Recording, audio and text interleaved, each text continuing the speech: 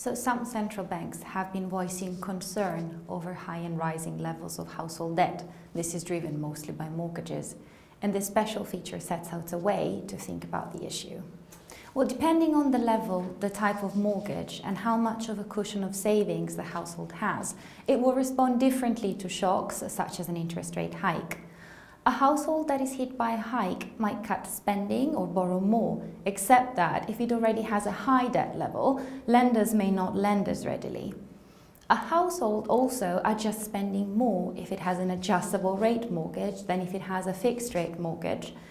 And finally, households may adjust spending more if they're already mortgaged to the hilt and have very little in their bank accounts.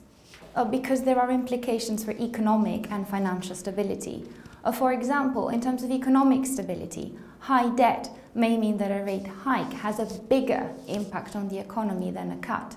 In terms of financial stability instead, high debt means that some households may come under pressure to make their mortgage payments. Other households instead may cut spending and put pressure on small businesses, which could then default on their loans. The combination of these effects hurts banks. Or policies that slow down household debt growth, such as caps on the amount of money that you can borrow to buy a house, say, can afford central banks space to stabilize the economy later. For example, if debt is lower, a rate cut will be more effective in stimulating growth. Macroprudential policies today can help monetary policy tomorrow.